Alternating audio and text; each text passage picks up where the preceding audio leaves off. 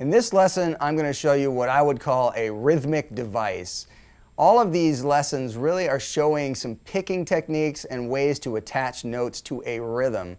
But one of the things I'd like to try to get you to understand and practice is that once you get freedom with your right hand, you're going to be able to know what your right hand is setting up for your left hand.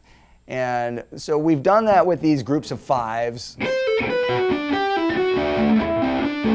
and then sevens and nines and 11s and 13s and all that stuff. But there's some other ways that you can take some shapes and create some different rhythms to them, and you can randomize them as you go through. So for example, I can take the Dorian mode and I can play this kind of rhythmic device.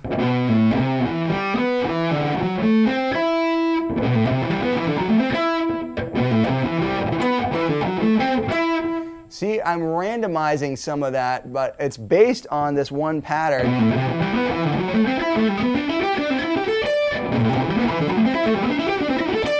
So you can take this idea and you can apply it to any scale that you want or any kind of grouping that you want.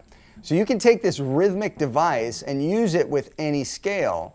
I'm going to show you an exercise that sort of eliminates the confusion of your left hand, and we're just going to make it a chromatic kind of thing. So it's really dealing with just these three notes right here. But I can show you that it will work once you apply it to any scale right after that. So here's the sound.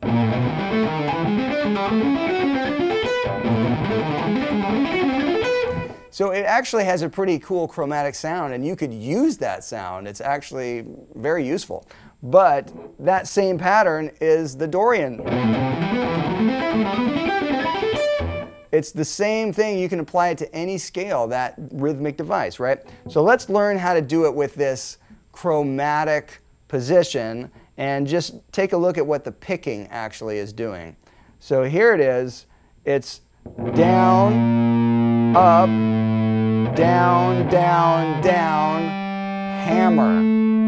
And then you will restart the phrase on the next string. Down, up, down, down, down, hammer. So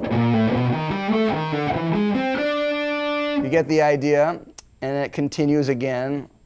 Down, up, down, down, down, hammer, and then down. Yeah, up, down, down, down, hammer. So the idea here is that you have this phrase that does 1, 2, 1, 2, 3, 4. It's a 6, but you have it grouped as a 2 and a 4.